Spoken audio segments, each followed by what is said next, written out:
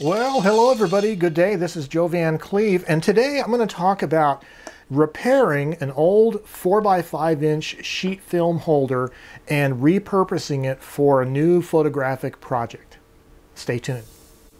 Well, I have a number of these used right-way 4x5-inch sheet film holders, and this one in particular I haven't been using because the little metal handle part of the dark slide comes off, and the reason why is because the dark slide is broken. It's cracked right here, and it's made of a brittle kind of a plastic. It's flexible, but it's a lot harder than polypropylene, and so the little holes that are in here that are supposed to be engaged by the little dimples in this metal strip, the plastic is just broken away, and so it's kind of a waste. Both film holders are that way. These are double-sided. The other one, I don't even have the metal strip to it. So what I did is I wanted to go out and look for a source of hard, black, kind of flexible plastic. If I could find something, I could use it as a replacement dark slide. And so what I did is I went to my local office supply store, and I know that they have this flexible plastic polypropylene covers on notebooks and stuff, and I went searching for some kind of notebook material like this, a plastic material that I could use.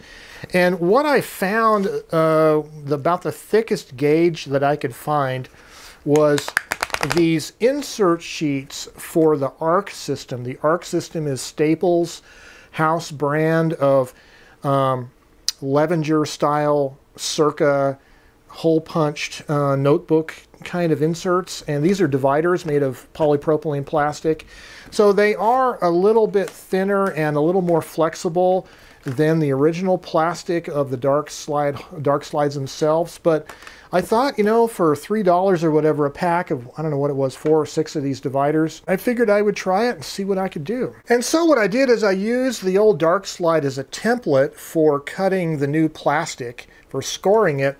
And what I used to score it with was just my little Olfa touch knife, my little razor knife, and a straight edge. I marked the sheets of plastic with a permanent marker pen, and then scored them and cut them.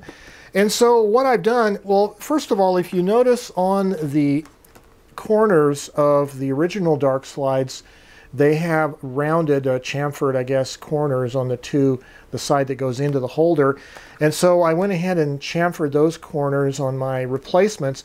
What I did, though, is I didn't think it would work to drill tiny little holes along the edge and try to use this metal strip, because this polypropylene plastic is really not strong enough, I think, and plus you have to recrimp this little aluminum channel to get it to work. So instead of making them the original length, I've made them a little bit taller, a little bit longer, and the way it works now is you insert the film holder like that, and you have a little handle that sticks out.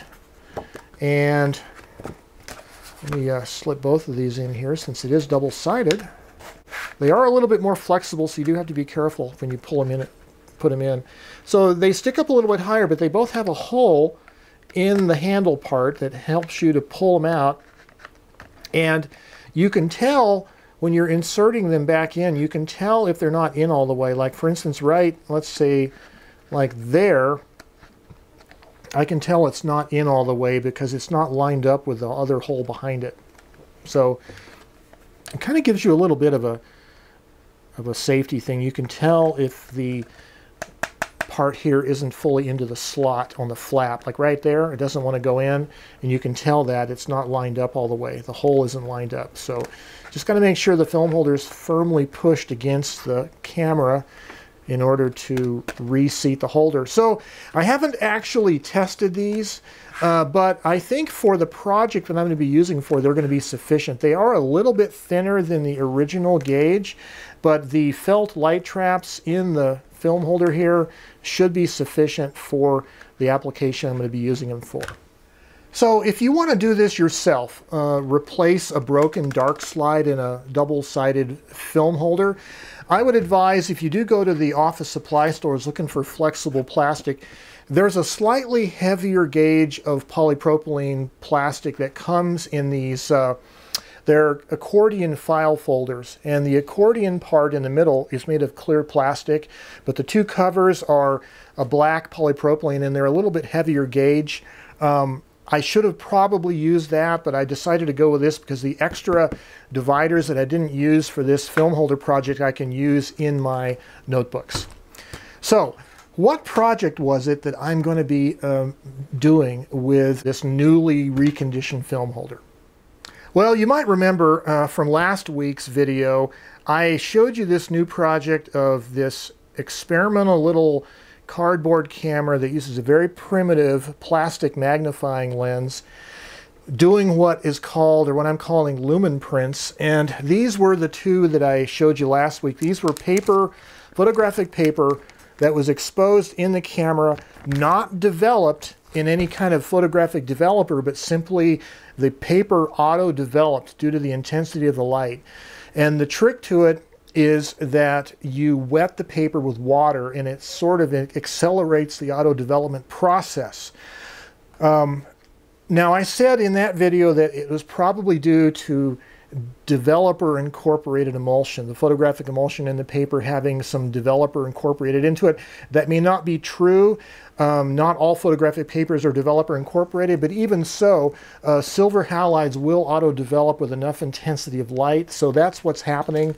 It is auto-developing itself, and somehow the water accelerates that process, it seems like. So what I'd like to do is have quite a bit better optical quality. Instead of using a plastic Fresnel lens magnifier, I'd like to use a Fujinon, a large format lens in my speed graphic. It's a wonderful lens, wonderfully sharp and clear lens. But I didn't want to sacrifice one of my normal sheet film holders for this project because the little tracks, the bottom set of tracks in the holder where the paper goes underneath, those tracks are made of metal. They are painted and they're probably aluminum, so they're not, it's not like they're going to rust, but so I'm going to try this now with this newly reconditioned film holder. I'm going to use this one film holder with 4x5 paper in the speed graphic and see if I can get some high quality lumen prints out in bright sunlight. And I still haven't really decided how I'm going to wet the paper. My concern is that I know even dry, there are times when it's difficult to get the film underneath the tracks here in the film holder. Based on the tolerances of your particular film holder, how well it was managed and maintained, whether they've been pushed down tight, and how thick the paper is.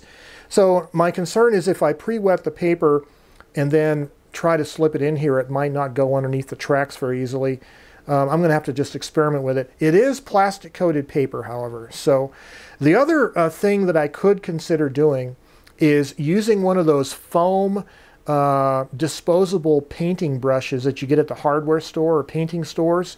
And maybe I could paint on or brush on an even coating of water after the dry paper has been put into the holder already. I could sort of just brush it on, or maybe I could brush the paper only on the emulsion side, and then when you slip the paper in, the back side of the paper shouldn't stick to the back of the holder so much because it's dry. So I'm going to try one of those strategies and hopefully it'll work. And again, I'm going to be using the new newly reconditioned dark slides. So I'll keep you guys in touch with this new project, and hopefully in the next couple days I'll have some results for you. Until then, you guys stay creative and happy photographing.